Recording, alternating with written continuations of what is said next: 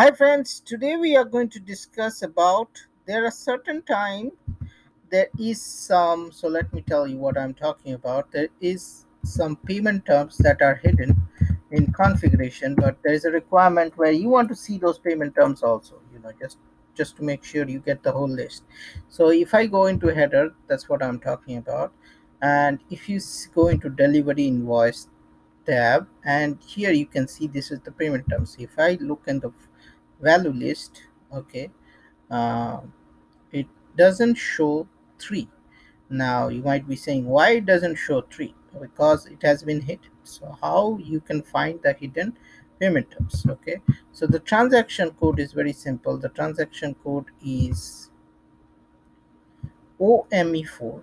Okay, I went through SC16T and I didn't know what is the configuration transaction for payment terms. I went and I clicked OME2. Okay, and now if I go to this one, entry 3, you can see this is checked, hide entry in input help. Now the requirement is they will not going to change the config, but I need to see that in the value list. Okay, how can I get it? Okay, very simple. You go to SU3, and and here we are going to do, I'll give you the parameter ID. Parameter ID is very important. Okay, and here I'll just select this, and here I'll just search for obsolete.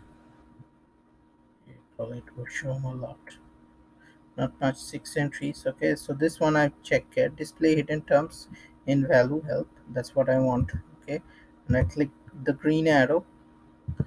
That's what I want to see. And here now I'll just put an X. Okay, and I click save. That's it. Now what we are going to do, we already saw that here 3 is missing. After doing this, we will be seeing 3. Okay, let's see. Yep, that's it. So that's the way to see the hidden list, and I think it would be beneficial. So that's it.